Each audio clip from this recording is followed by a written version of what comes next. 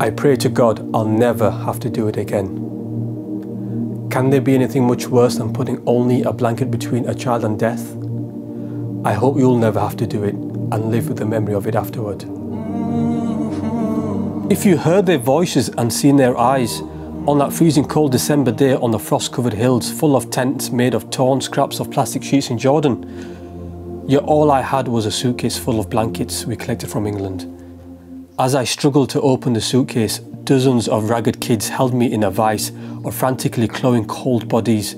Scores of mothers with their babies in their arms pushed and fought to get within arm's reach. They held their babies out towards me, tiny hands of skin and bone stretched out, not knowing which baby was dead or alive due to sub-zero temperatures and starvation. In their frenzy, they nearly swept me off my feet, nothing but hundreds of hands, begging hands, clutching hands, despairing hands, all of them pitifully little hands. One pink blanket here, one blanket there, 6 blankets knocked from my suitcase, and a savage scramble of emaciated bodies at my feet. Another blanket here, another blanket there, hundreds of hands reaching and pleading, hundreds of eyes with the light of hope flickering out. I stood there helpless, an empty black suitcase in my hand. Yes, I hope it will never happen to you.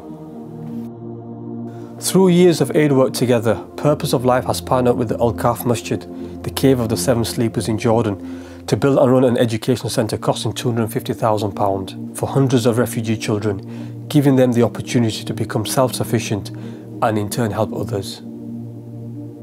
Assalamu alaikum wa rahmatullah, brothers and sisters. I am Al-Mu'tasim Billah, Imam Masjid Ashab al-Kafi, which mentioned in the Holy Quran. I am working with brother Sajad Hussain to provide of life.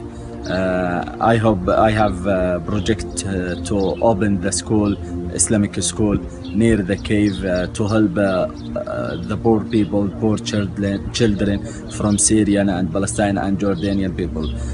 I hope to support the project and put the zakat for this project, inshallah.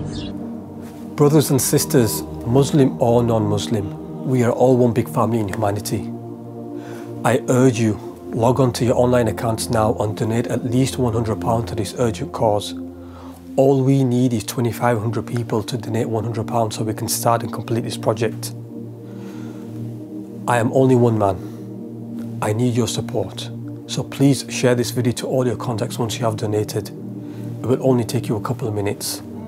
Don't leave this to the next person. Take some responsibility, please. Prophet Muhammad, peace be upon him, said, I and the one who looks after an orphan will be together like this in the next world.